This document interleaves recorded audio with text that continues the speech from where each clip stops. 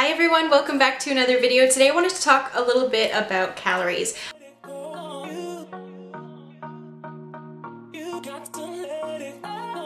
I wanted to really focus on to see signals and signs within your body to know if you're actually eating enough. I have 6 points for you today to actually look and pay attention for within your body to know if you're eating enough or if you're not eating enough calories. And I wanted to help you figure out what works well for you, because I truly believe that every person is different in this sense, where, you know, someone might feel more comfortable doing one thing one way, and someone else might feel more comfortable, more positive doing something another way. So I think it's really important that we align with our true intuition and do what works well for us in our bodies, in our lifestyle. So the first point I wanted to say is that focus on your energy levels. So if you feel like you have a lot of energy throughout the day and it's sustained, you don't have any highs, you don't have any lows, you feel, you know, pretty good, where you have the energy even not just to do your day-to-day tasks,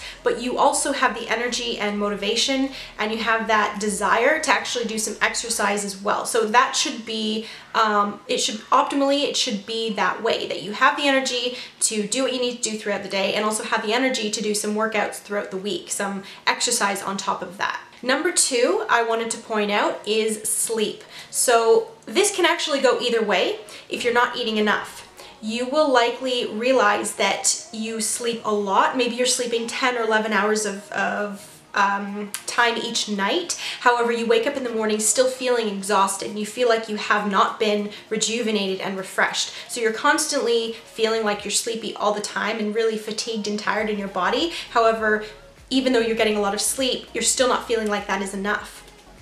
Or for some people, it can actually go the opposite. You're so fatigued and exhausted that you're not actually able to sleep at night. So maybe you have super trouble falling asleep, you have super trouble staying asleep, and when you wake up again, of course, you're going to feel exhausted and not rejuvenated and not refreshed like you should feel.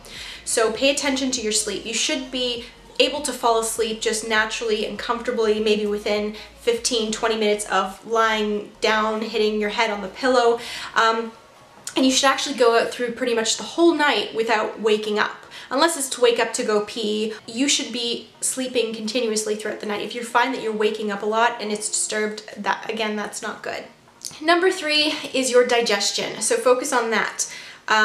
If you're not eating enough calories, what usually likely happens is that your digestion slows down or it weakens. So you will probably then notice that you're not going to eliminate your bowels as much as you used to, or you're feeling like sometimes when you eat certain foods or food combinations, you feel like you have a lot of gas or bloating, and things just aren't breaking down and absorbing your body as they optimally should do.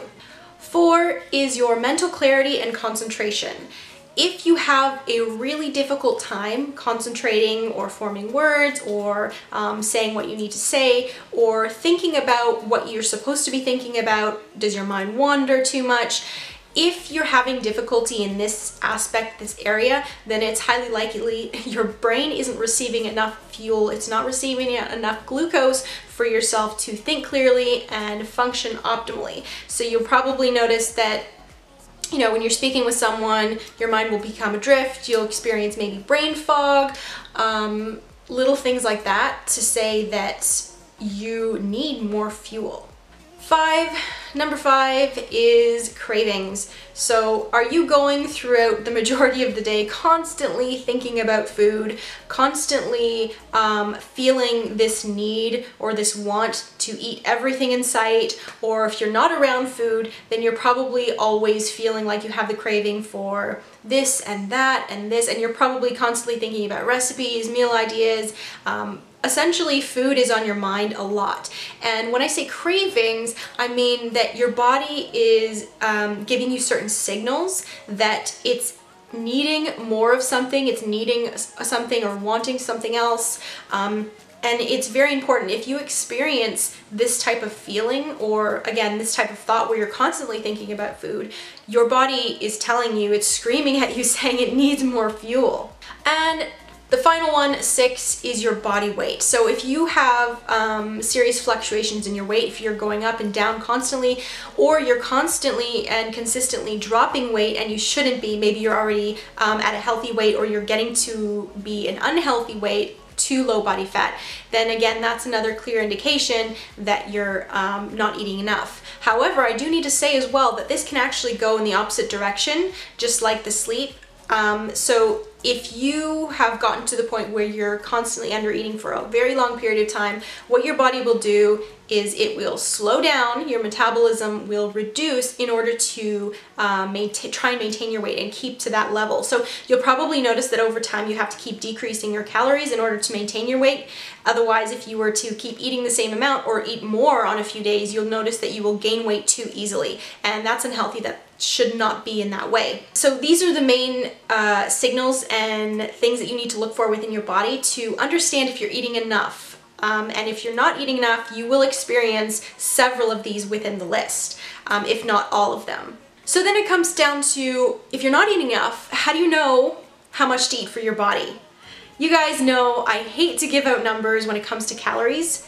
However, those who are new to eating a whole foods plant-based diet, those who are new to eating a healthy lifestyle in general, you know, it can be quite difficult to know how much you need to be eating because you're so used to eating processed foods, meat products, animal products that are smaller but calorically dense, so that you can eat a small portion of them and yet get the necessary amount of energy that your body requires. However, when it comes to plant foods, they are so calorically minuscule, and they're very high in water and fiber, so you're probably eating that same amount or maybe even just a little bit more than you were eating before. However, you're not getting nearly as much energy and nutrients that your body requires, so you really need to increase the volume size. Eat a lot. You need to eat a lot of food. So if you're experiencing a lot of these signals that I've mentioned, if you're not eating enough, then you need to eat more for your body. Obviously, you need to eat more volume, you need to eat more calories. If you cannot handle the volume already at this point, then I highly suggest adding in calorically dense foods like bananas, dates, persimmons, jackfruit. There's a lot of high calorie fruits. If you wanted to go more starch based, I highly recommend potatoes, whole grains, even beans are great.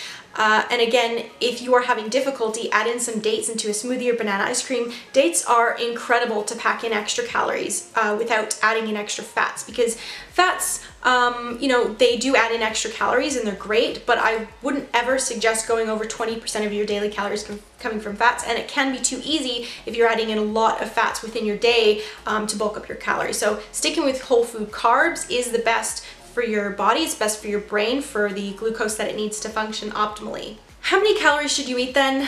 I truly believe that every single adult should be eating over 2,000 calories. If you are a female, anywhere between 2,000 and 3,000 is appropriate. If you're a little bit more active, go on the higher end. If you're a little bit more sedentary, go on the lower end. And it all boils down to, when you're trying to eat a certain amount, pay attention to see if you experience any of these symptoms on the list, the 6 symptoms that I mentioned. If you do, then obviously you need to increase the amount that you're eating. So it's kind of trial and error. That's why I'm a huge believer in practicing yourself and experimenting yourself to see what works well for you. Males, adult males, should be eating anywhere between 2,500 and 3,500 calories. And again, the same thing, if you try eating a certain amount and you realize, oh, it's too little, then definitely increase the amount by a couple hundred calories at least to start, and then go from there. So it's all about experimenting and figuring out what works well for you. And then it comes down to who should really track calories. I think any person, any individual who is new to a healthy lifestyle, who is new to eating a whole foods plant-based diet and doesn't know or is unaware of certain calorie or certain energy or certain nutrients in foods in certain amounts and meals and recipes, it's great for that individual to use a chronometer or MyFitnessPal tracker of some sort to become more aware of the volume sizes that you need to eat. Once you get used to it, once you have the basic understanding of calories and nutrition in these certain foods, you'll become more confident and more aware of what you're putting in your body, the meals you're putting together, and it'll become more easier for you in that way. So I hope you guys found this video helpful. I hope you found it informative and inspiring. If you did, don't forget to hit the like button there. And if you're new to my channel here, subscribe for more because I help you guys live a healthy vegan lifestyle. I will see you next time. Bye.